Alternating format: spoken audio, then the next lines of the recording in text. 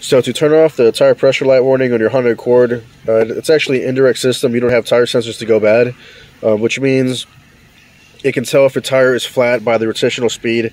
The wheel speed sensors can pick up a difference in your tires, and that's pretty much how it knows that you have a low tire. It's because the diameter will, decrease from the tire being low. It's a really sensitive system. You can't even run different size tires because it kind of skews the system. Anyways, this is how you turn the slide off, or recalibrate, I should say. It's all done in this menu here, and with the display button here, you can go to settings, and then you can rotate this little knob here, settings. The middle button is your select button, or enter. You're going to go to vehicle settings, enter.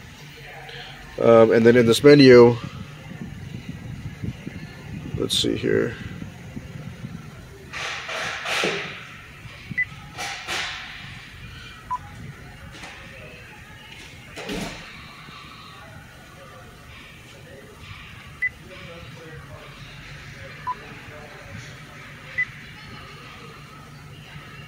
It didn't pop up the first time, but it's the first one, TPMS calibration, under vehicle settings, enter.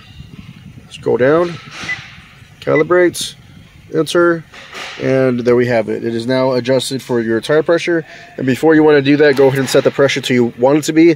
For example, if you have all tires at 35 psi and you calibrate the sensors, it might initialize it to set the warning at about 28 or 27 psi, just estimating.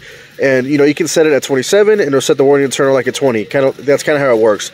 And it's got a little threshold that if it drops below your calibration point, it throws the warning. So here I just went ahead and set the tires to 35, set the threshold. That's basically what that is, the calibration, and that's how you do it. The light's off. That's it. Thanks for watching.